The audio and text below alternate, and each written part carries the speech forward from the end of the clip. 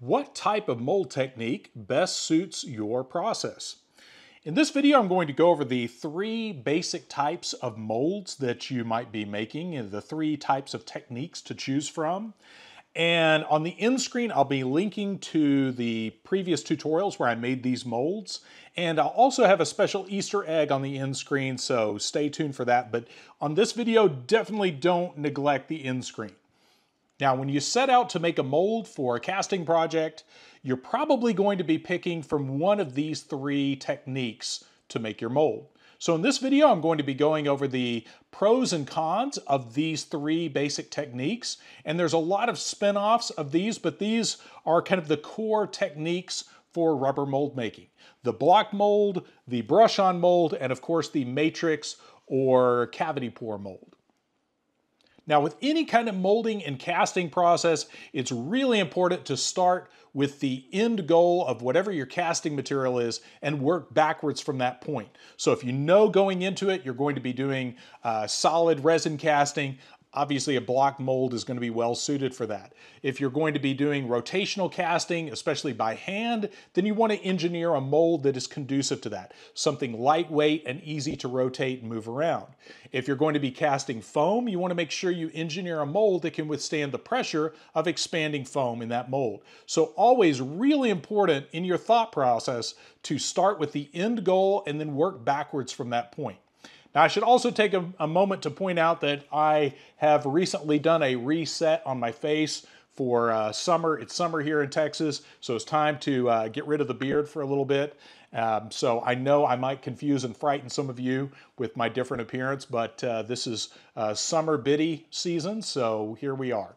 So let's get started, and we're going to go through each mold type and the pros and cons of each particular technique.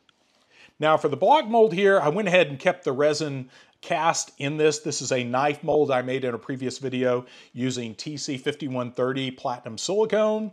And this particular silicone comes in two speeds. This was the slow version that has about a 30-minute working time and a 4-hour demold. And this one cures to around a 25 short A.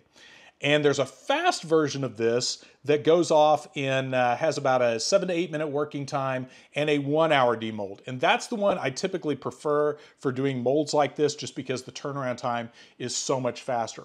But a block mold like this is ideal for casting props, prototypes, smaller pieces that you could build a dam around and just pour the silicone over it. So the benefits of this is a fairly fast setup. To do a mold like this, you're basically just building a dam out of foam core board or wood or MDF or whatever around your original item and pouring the silicone around it. And then it can either be divided up with clay walls and poured in sections, or like this mold, you could actually cut this into multiple sections.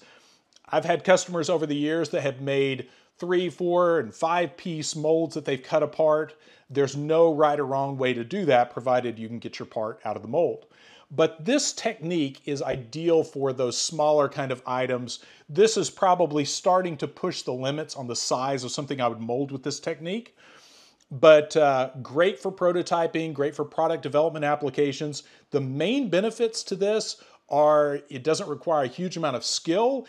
It mainly requires a bigger material investment. So it's a fairly simple technique to do, and it's fast. So typically in the time we've been talking about this, I could have poured a block mold. So really fast technique, but it does use a fair amount of silicone, especially if you're pouring really large block molds, it's going to use a lot of material. So something to think about, typically, I wouldn't do a block mold on something too much bigger than this. I've had customers that have made block molds, with a couple of cubic feet of silicone. But typically for that, I would use something like either a brush-on mold or a cavity pour matrix mold.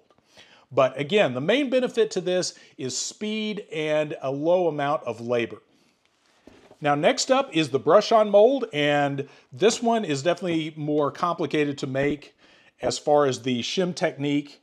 If you're curious about how I made that shim wall, definitely click on the end screen and I'll link the video where I did the shim technique on this. And this kind of brush-on mold technique Brush-on molds like this are typically used for larger items and items that are not conducive to a block mold, either because of their size or they might be too delicate to lay down in a box. So sometimes you have to go on site to make a brush-on mold, something that might be attached to the side of a building. All of those things warrant brush-on mold techniques where you may not be able to move the object, so you have to go to the object to make the mold.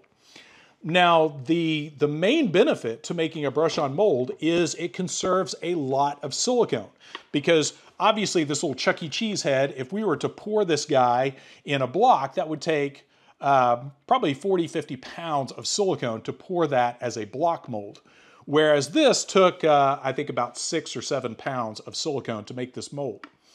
So much more conservative use of our silicone. This allows us to do larger pieces. Typically, I use this kind of technique on something like a human head, if I'm molding a head bust or a large sculpture. When I worked in the art bronze business, we would use this technique to mold entire life-size pieces. So brush-on molds are typically a technique you would use for larger scale pieces. And again, the trade-off here is it does require a lot more labor, but you're using a lot less material. Now, this also has the added step of, since this is a flexible brush-on rubber mold, we have to make a support shell for that. So then we make the mother mold or the support shell, the rigid support shell, over the outside of the mold. So again, added labor, added steps, but still fairly conservative on the actual use of the material. Because, of course, if we're molding a life-size sculpture or statue, making a block mold is wildly impractical. But real important to know when to use a brush-on mold. Typically, larger figurines, larger sculptures, head busts, things like that lend themselves to the brush-on mold process. Things that wouldn't work so well with that would be something like an electronic enclosure or a small prototype or something like that.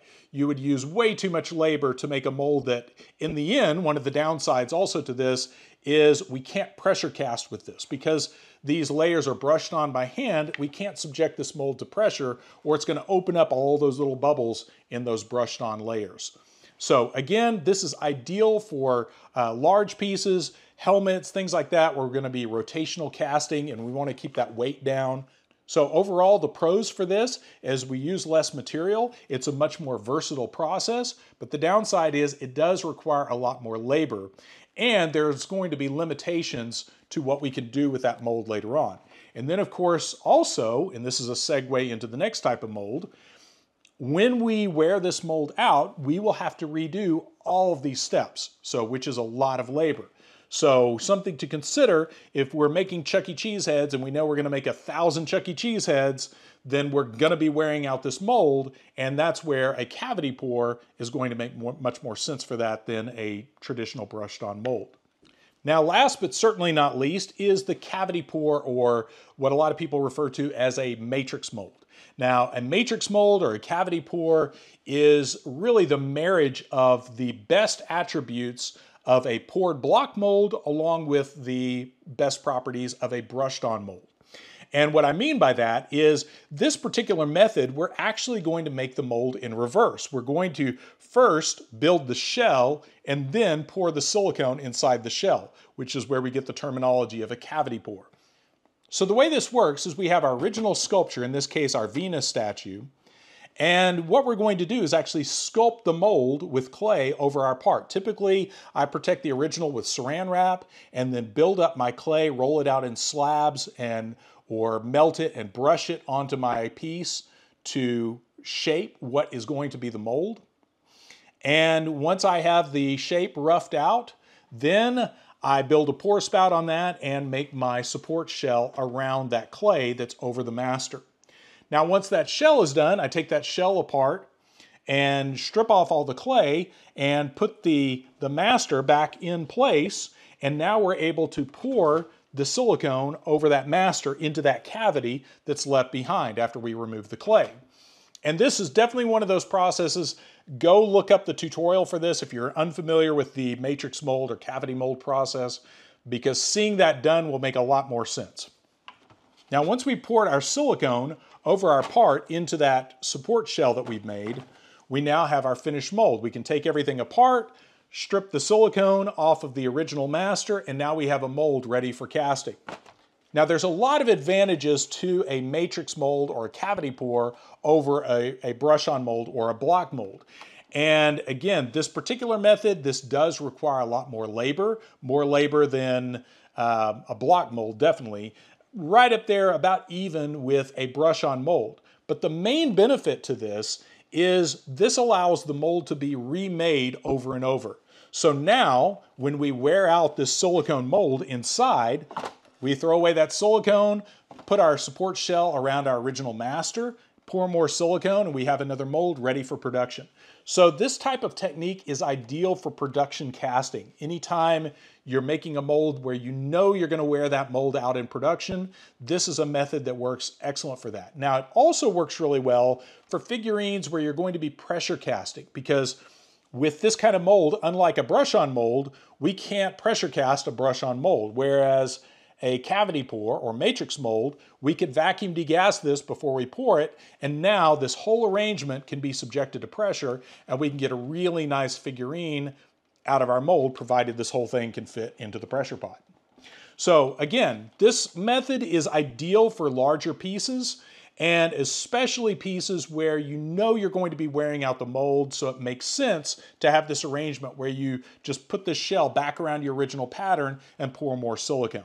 Now, the pros and cons of this, obviously the downside to this is it is going to take more skill and more labor, but the upside is it's a very conservative use of silicone, and then we have that added benefit of we can subject what would normally be like a brush-on mold, but now we have a vacuum degassed version of a brush-on mold that can be subjected to pressure. And then we also have the added bonus is because we could shape this mold, and we're not just pouring this in a simple block shape, we can keep the silicone fairly close to the original model, and that allows that to be much more flexible, and then we get a lot more out of our silicone where we need a mold to be stretchy, in this case like a one-piece mold that's going to pull inside out. So things like that allow us to utilize the silicone to its full potential.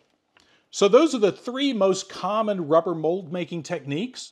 Now on the end screen, as I mentioned earlier, I'm going to put a special Easter egg for those of you who paid attention to this point in the video.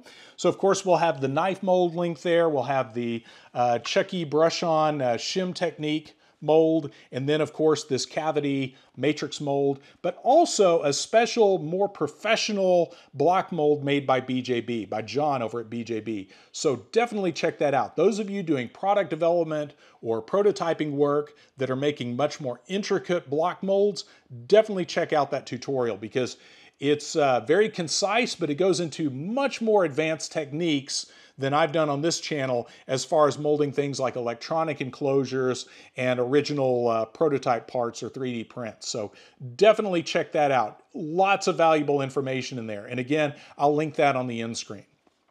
Now, in closing, it's important to remember that there's not a bad technique. All of these techniques have their place in the molding and casting universe. It's just important to understand where they're best used because obviously making a brush-on mold of a little 2-inch widget would not be a good use of your time. Whereas at the same time, something like trying to pour a block mold over something like a human head would be a profound waste of silicone. So real important to understand the pros and cons of the different techniques and watch all those tutorials and get a good understanding of how those work and how they relate to your process because all of us approach this slightly different depending on what industry we come from and what our end goal is going to be and what casting material we're going to be using. So again, always a good idea to work backwards from your casting material to make sure that your mold material and your mold technique are compatible with your casting goals. Now, if you haven't already, be sure to like and subscribe and definitely check out the end screen. The block mold video I have here does not even hold a candle to the BJB block mold. Lots of pro tips in there by John, so definitely check that out. You'll thank me for that later. So again, check the end screen for the tutorials, and those of you curious about the shim method, I didn't want to get into all the details in this video, so definitely check that out if you're not familiar with that method. Really good way to do a parting line on brush-on molds like this. So as always, thanks for watching, and thanks for supporting the channel.